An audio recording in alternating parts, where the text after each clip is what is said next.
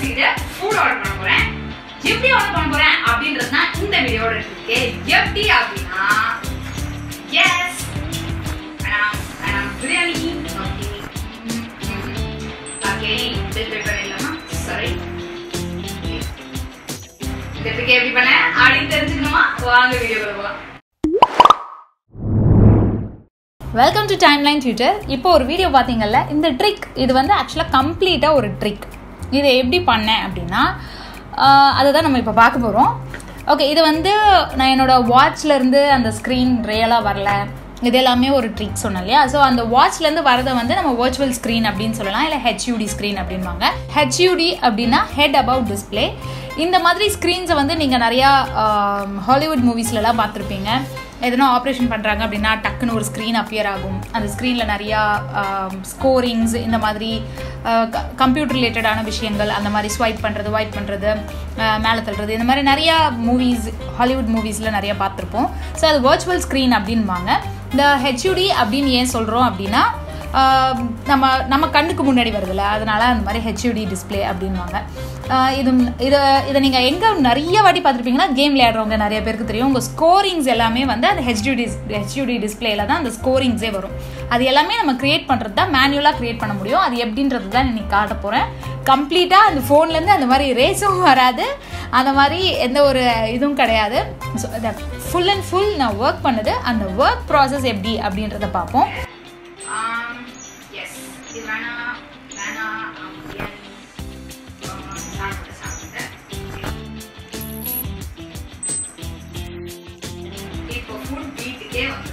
இதுக்கு நம்ம வந்து லைட்டிங் நல்லா இருக்கணும்,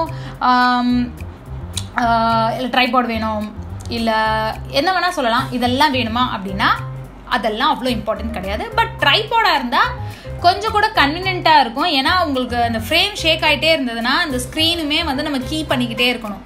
நம்மளோட மூவ்மெண்ட், அதாவது கை கூட நம்ம ஷேக் பண்ணோம்னா அந்த கைக்கு ஏற்ற மாதிரி முன்னாடி வந்திருக்க விஷுவல் வந்து கீ பண்ணிக்கிட்டே இருக்கணும்.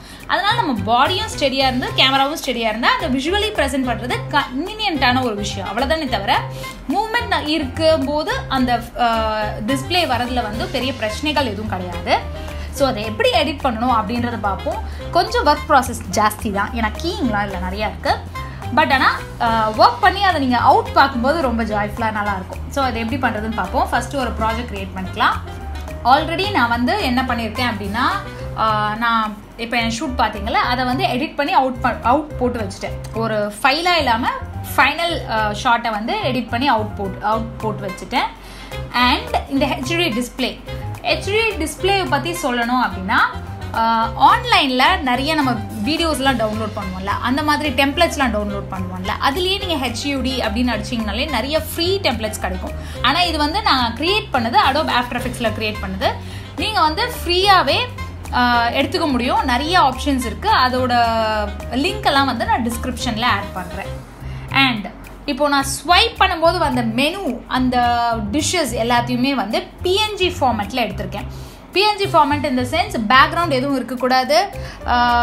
அடோப் ஃபோட்டோஷாப்பில் ஒர்க் பண்ணி எடுத்திருக்கேன். அதாவது பேக்ரவுண்டோட எடுத்த இமேஜை கட் பண்ணி பிஎன்ஜி ஃபார்மேட்டுக்கு மாற்றிருக்கேன். அது ஆப்ஜெக்ட் மட்டும் கட் பண்ணி பிஎன்ஜி ஃபார்மேட்டுக்கு மாற்றி அதையும் நம்ம இப்போ உள்ளே எடுத்துக்கலாம்.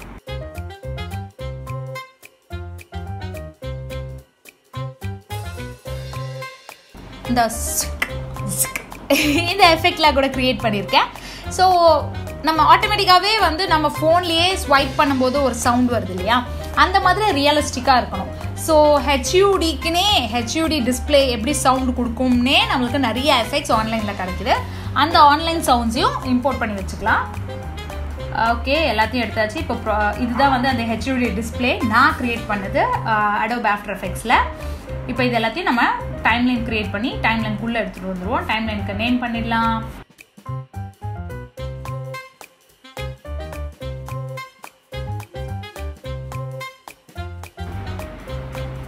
ஓகே, ஸோ ஆல்ரெடி நான் எடிட் பண்ணி வச்சாச்சு. அந்த ஃபைலை எடுத்துட்டேன் டைம்லைனுக்குள்ளே. டபிள்யூன்னு கொடுத்தாலே டைம்லைனில் வந்துடும் ஷார்ட் கீ. ஸோ ஆடியோ கொஞ்சம் ஜாரிங்காக இருக்குது, அதனால் நான் ஆடியோ லெவலை வந்து கொஞ்சம் கம்மி பண்ணிக்கிறேன். ஸோ ஜாரிங் இல்லாமல் ஃபஸ்ட்டே பார்த்துருவோம். அண்ட் நெக்ஸ்ட்டு இப்போது நம்ம அந்த ஹெச்டி டிஸ்பிளேவை எங்கே இருந்து ஸ்டார்ட் ஆகுதோ அந்த இடத்துலேருந்து வைப்போம்.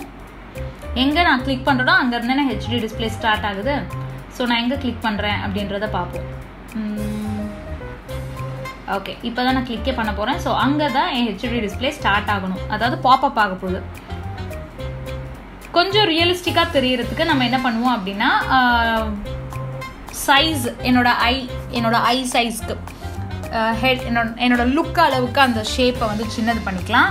அட் த சேம் டைம் கொஞ்சம் டெப்த் கிடைக்கிறதுக்கு டிஸ்டார்ட் ஆப்ஷன் இருக்கு இல்லையா, அதை கிளிக் பண்ணிவிட்டு நம்மளோட பெர்ஸ்பெக்டிவ் எப்படி இருக்கும், ஒரு இமேஜ் பாப்அப் ஆகும்போது அது நம்மளோட பெர்ஸ்பெக்டிவாக நம்ம பார்க்கும்போது அது எப்படி இருக்குமோ அந்த மாதிரி அந்த இமேஜை டிஸ்டார்ட் மூலமாக நம்ம மாற்ற முடியும்.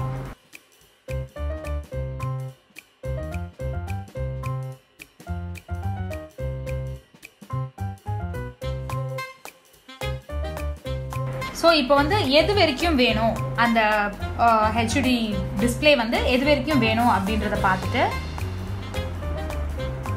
அது வரைக்கும் வச்சுப்போம். இப்போ அடுத்து நம்ம ஃபஸ்ட்டு ஒரு டிஷ்ஷை எடுக்கிறோம். அந்த டிஷ்ஷை நான் ஸ்கிப் பண்ண போகிறேன். ஸோ அந்த டிஷ்ஷையும் வந்து பெர்ஸ்பெக்டிவ் நம்மளோட லுக்குக்கு ஏற்ற மாதிரி சைஸ் ஆல்டர் பண்ணிவிட்டு டெப்த் க்ரியேட் பண்ணுற மாதிரி டிஸ்டார்ட் எஃபெக்ட் யூஸ் பண்ணி ஷேப்ஸ் எல்லாமே மாற்றிப்போம். அண்ட் ஒரு ஆப்ஜெக்டை வந்து நான் பார்க்கும்போது எப்படி தெரியும் அண்ட் நீங்கள் பார்க்கும்போது அது வேறு மாதிரி தெரியும் இல்லையா, நம்ம மிரரில் பார்க்குற மாதிரி தானே. ஸோ அது எப்படி ரியலிஸ்டிக்காக தெரியணும் அப்படின்றதுக்காக ஃப்ளிப்ன்ற எஃபெக்டை வந்து நான் யூஸ் பண்ணுறேன்.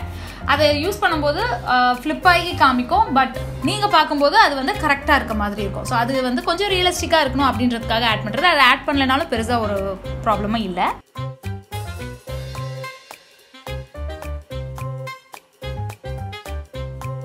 ஓகே, இது வேண்டாம் அப்படின்னு நான் ஸ்கிப் பண்ணுறேன். So from the starting point நான் அதை கிளிக் பண்ணுறதுலேருந்து மூவ் பண்ணுற வரைக்கும் கீ ஃப்ரேம்ஸ் பண்ணணும். அது எப்படி பண்ணணும் அப்படின்னா, ஓகே, ஷிஃப்ட் T கொடுத்தோம்னா டிரான்ஸ்ஃபார்ம் டூல் வந்துடும். அதை கிளிக் பண்ணிவிட்டு ஸோ எங்கேருந்து ஸ்டார்ட் ஆகணும், நான் கையை வச்ச இடத்துலேருந்து அவுட் வரைக்கும் வைக்கிற இடத்துல ஃபஸ்ட்டு கீ ஃப்ரேம் கொடுக்குறேன். அங்கே எல்லோ கலர் வந்துச்சுல, so key frame select key frame ஆயிடுச்சு அப்படின்றத காமிக்கிறது தான் அந்த yellow colour.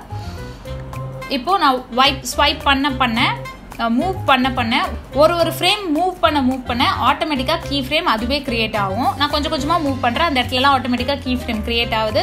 So last shot என் கை வெளியில் போன உடனே அந்த ஷாட்டை நான் கட் பண்ணிடுறேன். அதுக்கு மேலே அந்த ஷாட் இல்லை. ஸோ அது வெளியில் போயிட்ட மாதிரி ஒரு இமேஜை க்ரியேட் பண்ணிடும். ஸோ இப்போ ப்ளே பண்ணலாம். ஓகே, கொஞ்சம் அட்ஜஸ்ட் பண்ணிக்கிட்டேன். இது பாப்அப் ஆகிற மாதிரி ஜூம் இன் ஆகி வெளியில் போகிற மாதிரி. ஓகே, காணாம போச்சா? Okay, so next food chapati எடுத்துக்கலாம். ஒரு இமேஜ் மேலே ஒரு எப்படி வைக்கணும் அப்படின்னா, இந்த இமேஜ் போனதுக்கப்புறம் தான் அடுத்த இமேஜ் பாப்அப் ஆகுது. அதனால தான் நான் அந்த லேயரை கீழே வைக்கிறேன். அதுக்கேற்ற மாதிரி பார்த்து கரெக்டாக வச்சுட்டு பேஸ்ட் அட்ரிபியூட்ஸ் ஆல்ரெடி சொல்லியிருந்தேன். Command C, shift command V கொடுத்தீங்கன்னா பேஸ்ட் அட்ரிபியூட்ஸ் அதோட கீ ஃப்ரேம்ஸ் எல்லாமே இதில் காப்பி ஆகிடும். ஸோ எதனா ஆல்டர் பண்ணணும்னா நம்ம வந்து ரைட் கிளிக் பண்ணி ஷோ வீடியோ அனிமேஷன் இருக்கும். அதை பார்த்தீங்க அப்படின்னா நம்மளோட கீ ஃப்ரேம்ஸ்லாம் எங்கெங்கே இருக்குன்னு தெரியும். அதை நம்ம லைட்டாக அட்ஜஸ்ட் பண்ணிக்கலாம். நான் ஒரே ஸ்பீடில் பண்ணியிருக்க மாட்டேன் இல்லையா, இந்த வைப்பையும் அந்த வைப்பையும்.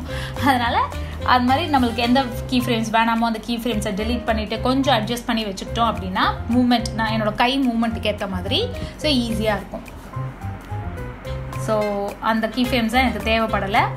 ஏன்னா கொஞ்சம் நேரம் அந்த இமேஜை நான் பார்க்குறேன், அதனால் அந்த இமேஜ் ஸ்டே ஆகணும். அதோட லாஸ்ட்டில் தான் நான் வைப் பண்ணுறேன். ஸோ நான் அந்த இமேஜ் பாப்அப் மட்டும் செக் பண்ணிக்கிறேன். அடுத்தது வந்து என்னோட ஃபேவரட் பிரியாணி வருது. ஸோ பிரியாணியும் பாப்அப் ஆகணும். ஸோ அந்த இமேஜ் எங்கே அவுட் ஆகுதோ அந்த இடத்துலேருந்து பாப்அப் ஆகணும். கமாண்ட் அட்ரிபியூட்ஸ் இதுலேயும் பண்ணுறேன், பட் இதில் வந்து கீ ஃப்ரேம்ஸை மட்டும் நம்ம டெலீட் பண்ண போகிறோம். ஏன்னா இந்த பிரியாணியை நான் செலக்ட் பண்ணி மேலே தள்ள போகிறேன். அதனால் கீ ஃப்ரேம்ஸை மட்டும் டெலீட் பண்ணிட்டு ஃபர்ஸ்ட்லேருந்து கீ ஃப்ரேம்ஸ் பண்ணுவோம். நான் அந்த பிரியாணின்னு கொடுக்குற எக்ஸ்பிரஷன் முடிஞ்சதுக்கு அப்புறம் அந்த ஃப்ரேமை வந்து நான் மேலே தள்ளுற மாதிரி. ஸோ அங்கேருந்து கீ ஃப்ரேம் ஸ்டார்ட் ஆனால் போதும். பழைய கீ ஃப்ரேம்ஸ் எல்லாத்தையும் டெலீட் பண்ணிடலாம். டெலீட் பண்ணுறதை விட நான் ரெஃப்ரெஷ் பண்ணிட்டேன். புதுசாகவே நம்ம வந்து க்ரியேட் பண்ணிக்கலாம். ஸோ வச்சாச்சு, ஃப்ளாட்டன் பண்ணிட்டேன். ஓகே, இன்னும் கொஞ்சம் ஓகே. இப்போது ரியலிஸ்டிக்காக இருக்கா? ஓகே, இதில் இந்த பேஸ்ட் ஆட்ரிபியூட்ஸ் பண்ணதில் ஃப்ளிப்டு இருக்குது, கலர் நான் கலர் கீ கலர் பண்ணியிருக்கேன், தட் இஸ் கலர் கரெக்ஷன் பண்ணியிருக்கேன், அந்த கலர் கரெக்ஷனும் இருக்குது. ஸோ எல்லாமே இருக்குது. ட்ரான்ஸ்ஃபார்ம் அதாவது கீயை மட்டும்தான் நான் டெலீட் பண்ணியிருக்கேன். ஸோ இப்போ கீ பண்ணுறேன், பாப்பப் ஆகணும். அட் த சேம் டைம் இது மேலே போக போகுது.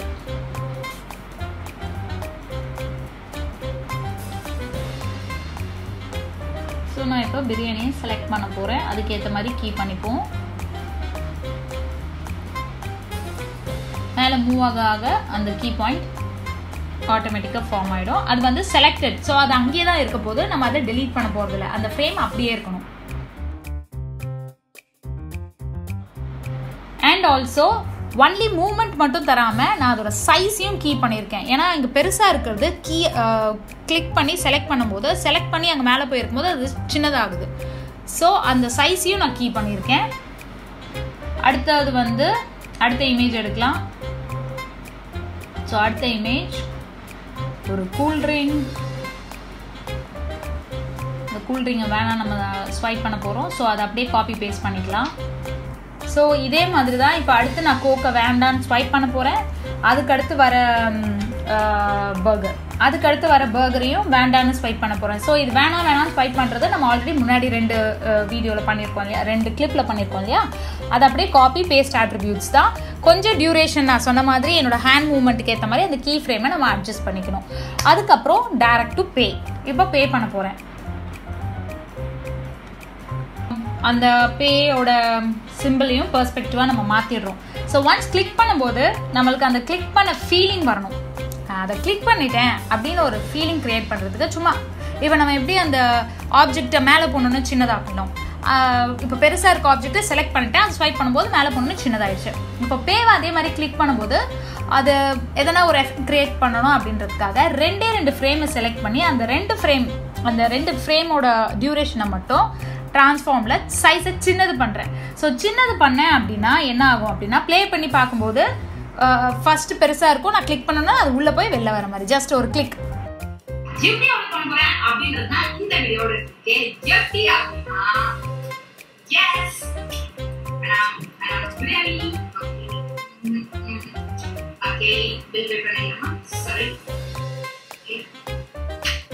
இந்த அவுட்லுக்கு இன்னும் கொஞ்சம் என்ஹான்ஸ் பண்ணுறதுக்கு என்ன பண்ணுறேன் அப்படின்னா, நான் ஆல்ரெடி மோஷன் அரேயில் வந்து HUD எலிமெண்ட்ஸ்னு நம்மளுக்கு ஃபைனல் கட் ப்ரோக்கு தேவையான ஒரு எலிமெண்ட்டை டவுன்லோட் பண்ணியிருக்கேன்.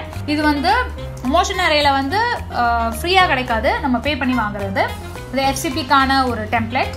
ஸோ அதுலேருந்து ஒரு சர்க்கிள் HUD டெம்ப்ளேட்னே இருக்கனால இது கூட மேட்ச் ஆகிறதுக்கு அது ஒரு சர்க்கிளை வச்சு அந்த சர்க்கிளையும் நம்மளோட டிஸ்பிளேக்கு ஏற்ற மாதிரி சைஸ் மாற்றிட்டு பெர்ஸ்பெக்டிவையும் மாற்றி இப்போ பண்ணும்போது ப்ளே பண்ணி பார்க்கும்போது பாருங்கள், அது இன்னும் கொஞ்சம் ஒரு என்ஹான்ஸ்மெண்ட் தருது இல்லை அந்த வீடியோவுக்கு, அதுக்காக பண்ணியிருக்கு. இப்போ காம்பவுண்ட் கிளிக் பண்ணணும். ஸோ அந்த ஃபைல்ஸ் எல்லாத்தையுமே செலக்ட் பண்ணிடுவோம். ஃபைலில் போனீங்கன்னா இருக்கும் ஷார்ட் கீ வந்து Alt G. காம்பவுண்ட் கிளிப் ஒரே ஃபைல் ஆகிடுச்சு. நம்ம பண்ண மொத்த லேயரும் ஒரே லேயர் ஆகிடுச்சு. இப்போ மொத்த லேயருக்கும் சேர்த்து நான் வந்து கீ ஃப்ரேம் பண்ண போகிறேன். அந்த டிஸ்பிளே வரதுக்கு முன்னாடி ஒரு ரே மாதிரி வந்தால் நல்லாயிருக்கும், அதாவது வெளிச்சம் மாதிரி வந்து அந்த டிஸ்பிளே வந்தால் நல்லாயிருக்கும் அப்படின்னு ஒரு சின்ன ஐடியா. அது எப்படி கிரியேட் பண்ணுறேன் அப்படின்னா, ஜென்ரேட்டர்ஸ் போயிட்டு நம்ம கஸ்டம்னா ஒரு பிளாக் ஸ்க்ரீன் வரும். ஸோ அந்த பிளாக் ஸ்க்ரீன் எடுத்துட்டு அதில் கலர், ஸோ இந்த HUD ஸ்க்ரீன் எல்லாமே பார்த்தீங்கன்னா ஒரு மாதிரி லைட் ப்ளூ கலர் ஒரு லைட் க்ரீன் கலரில் இருக்கும். இப்போ நம்ம வந்து ப்ளூ கலர் செலக்ட் பண்ணிக்கலாம். ப்ளூ கலர் செலக்ட் பண்ணிட்டு அந்த ரேவை வந்து அந்த ரேவை எப்படி கிரியேட் பண்றோம் அப்படின்னா, எஃபெக்ட்ஸ்ல போயிட்டு டிரா மாஸ்க் அதை அப்ளை பண்ணிக்கலாம். இப்போ எப்படி அந்த ரே கிரியேட் ஆகணுமோ அதுக்கேற்ற மாதிரி நம்ம மாஸ்கை வரைஞ்சிட்டோம் அப்படின்னா அது போகும். ஸோ கிளிக் பண்ணிட்டு அந்த மாஸ்கை நான் இப்போ வரைய போறேன். ஒபாசிட்டி கம்மி பண்ணாதான் நமக்கு எவ்வளவு தூரம் வரையணும் அப்படின்னு தெரியும். ஸோ வரைஞ்சிடலாமா? என் ஃபோன்ல இருந்து தான் அந்த ரே வெளில வரும்போது, ஸோ அந்த சைஸ்க்கு மட்டும் அந்த இமேஜ் இருந்தா போதும். ஸோ ஒரு ரே மாதிரி வரணும், ஒரு V ஷேப்ல நம்ம வரைஞ்சிக்கணும். இது வந்து ஒபாசிட்டியை கம்மி பண்றதுக்கு பதிலாக நான் காஷியன் பிளர் அதை வந்து அப்ளை பண்றேன். டபுள் கிளிக் பண்ணியாச்சு, ஒரு மாதிரி பிளர்டா இருக்கும் அந்த இமேஜ். இப்போ அந்த பிளர் அப்ளை பண்ணனால ஒரு மாதிரி blurred effect at the same time glow எஃபெக்ட்டும் கிரியேட் ஆயிருக்கு. எல்லாத்தையும் கீ பாயிண்ட் பண்ணிட்டேன். கீ பாயிண்ட் எதுக்கு கொடுக்குறேன் அப்படின்னா, அது உள்ள இருந்து வெளியில வர மாதிரி இருக்கும், அதுக்காக.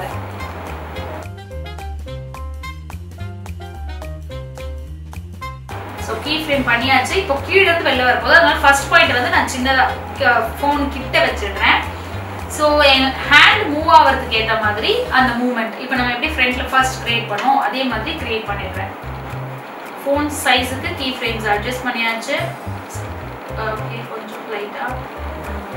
ஓகே, இது எல்லாமே கண்ட்ரோல் பாயிண்ட்ஸ். அந்த மாஸ்க் வரைஞ்சோம்ல அதோட பாயிண்ட்ஸ். ஸோ அதில் தான் அந்த கீ ஃப்ரேம் நம்ம கிரியேட் பண்ணுறோம். இங்கே ரைட் ஹேண்ட் சைட் பார்த்தீங்கன்னா அந்த கீ ஃப்ரேம் செலக்ட் ஆகிருக்கிறது உங்களுக்கு தெரியும். இது வந்து மாஸ்க்ல போயிட்டு நம்ம கீ ஃப்ரேம் பண்றோம். நம்மளோட கண்ட்ரோல் பாயிண்ட்ஸ் இங்க ரைட் ஹேண்ட் சைடுல பாத்தீங்க அப்படின்னா கண்ட்ரோல் பாயிண்ட்ஸ் இருக்குல்ல, அதோட கீ ஃப்ரேம்ஸ் தான் நான் மாத்திக்கிட்டு இருக்கேன். ஸோ அது எவ்வளவு தூரம் அந்த ரேஸ் வரணும், அந்த டிஸ்பிளேக்கு ஃபுல்லா அந்த ரேஸ் வர மாதிரி கிரியேட் பண்றது எல்லாமே மாஸ்க்ல தான் பண்றது. ஸோ வந்துருச்சு. Okay, good. நல்லா இருக்கு. Very good. செம்ம தரமா பண்றோம்ல. ஓகே, அவ்வளவுதான். முன்னாடியே சொல்லியிருந்தேன் ஹெச்டி சவுண்ட் எஃபெக்ட்ஸ் எடுத்து வச்சிருக்கேன். ஸோ சவுண்ட் எஃபெக்ட்ஸ்ன்றது பெரிய விஷயம் கிடையாது. ஹாலோகிராம் அப்படின்னு சர்ச் பண்ணி டவுன்லோட் பண்ணி வச்சிருக்கோம். அந்த ஹாலோகிராம் எஃபெக்ட் நம்மளுக்கு என்ன எஃபெக்ட் எந்த இடத்துல நம்மளுக்கு பிடிக்குதோ, ஸ்வைப் பண்ணும்போது என்ன எஃபெக்ட் இருக்கும், பீப் இப்போ பே பண்ணுறோம்னா ஒரு மாதிரி கிளிக் அந்த மாதிரி ஒரு சவுண்ட் வரும். ஸோ அந்தந்த இடத்துல அந்த சவுண்டை வச்சுட்டோம் அப்படின்னா இந்த வீடியோ பக்காவாக முடிஞ்சிடும். ஸோ வெளியில வரும்போது ஜிங் அப்படி ஒரு எஃபெக்ட் வந்தா நல்லா இருக்கும்ல. நம்மளோட இமேஜினேஷன் தான் கம்ப்ளீட்லி அதுக்கேற்ற மாதிரியான எஃபெக்ட்ஸை நாங்கள் அங்கே பிளேஸ் பண்ணிடுவோம். இப்போ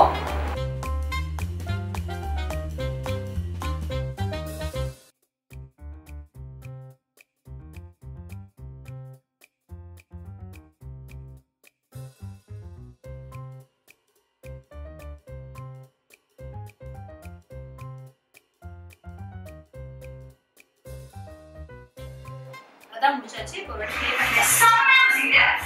பண்ணுறேன். எப்படி ஆன் பண்ணுவேன் அப்படின்றதுனா இந்த வீடியோட இருக்கு. எப்படி அப்படின்னா எஸ் ரியலி ஓகே இது பண்ணிக்கலாமா? சரி, இதுக்கு எப்படி பண்ண அப்படி தெரிஞ்சுக்கணுமா? வாங்க வீடியோ வருவோம். இது வந்து ரொம்ப சிம்பிளான ஒர்க் தான், பார்க்கறதுக்கு ரொம்ப சிம்பிளான ஒர்க். ஆனால் ஒர்க் பண்ணோம் அப்படின்னா கொஞ்சம் டியூரேஷன் எடுக்க தான் செய்யும். எனக்கு இந்த வீடியோ பண்ணுறதுக்கே வந்து 1 hour ஆச்சு. ஏன்னா நம்ம கீ ஃப்ரேம் நான் வந்து கொஞ்சம் வீடியோ வந்து சில விஷயங்களெல்லாம் வந்து நம்ம ஃபாஸ்டன் பண்ணி காமிச்சனால கீ ஃப்ரேம்ஸை ரொம்ப பார்த்து பண்ணணும். எந்த இடத்துலையுமே வந்து கொஞ்சம் ஆர்டிஃபிஷியல்னஸ் தெரிஞ்சிடக்கூடாது, அது பண்ணால அப்படின்ற மாதிரி தெரிஞ்சிடக்கூடாது. ஸோ நம்மளோட மூவ்மெண்ட்ஸ்க்கு ஏற்ற மாதிரி கரெக்டாக கீ ஃப்ரேம் பண்ணணும், கையோட மூவ்மெண்ட்டுக்கு ஏற்ற மாதிரி. ஃபார் எக்ஸாம்பிள் நிறைய கார்பரேட் ஃபிலிம்ஸில் யூஸ் பண்ணலாம். அண்ட் ஆல்சோ கார்பரேட் ஃபிலிம்ஸ்னா எப்படி சொல்கிறேன் அப்படின்னா இப்போ நீங்கள் எதனா ஒரு பில்டிங்கை பற்றி சொல்கிறீங்க, சும்மா இப்படி பண்ணிங்கன்னா அந்த பில்டிங் அப்படி வந்து நிற்கிற மாதிரி அதெல்லாம் வந்து ரொம்ப இன்ட்ரெஸ்டிங்காக இருக்கும். ஆனால் உங்கள் கைக்கு ஏற்ற மாதிரி அந்த பில்டிங் வளரணும், அதே கீ ஃப்ரேமில் வரணும். அது அந்த கீயிங் பண்ணுறதுக்கு தான் நம்மளுக்கு டியூரேஷன் ஆகும். இந்த வீடியோ உங்களுக்குலாம் நிச்சயமா யூஸ்ஃபுல்லாக இருந்திருக்கும் அப்படின்னு நான் நம்புகிறேன். நான் வந்து நிறைய ஃபைனல் கட் ப்ரோ வந்து எடிட்டிங் டூல்ஸ் அப்படி போட்டுட்டு இருக்கேன். உங்களுக்கு வேற எதனா சாஃப்ட்வேர்ல எடிட்டிங் தெரிஞ்சுக்கணும் அப்படின்னாலும் two mention in the comment box. இந்த வீடியோ நிச்சயமா யூஸ்ஃபுல்லா இருந்திருக்கும்னு நினைக்கிறேன். யூஸ்ஃபுல்லா இருந்ததா மறக்காம சப்ஸ்கிரைப் பண்ணுங்க டைம்லைன் டியூட்டர் சேனலை. தேங்க்யூ.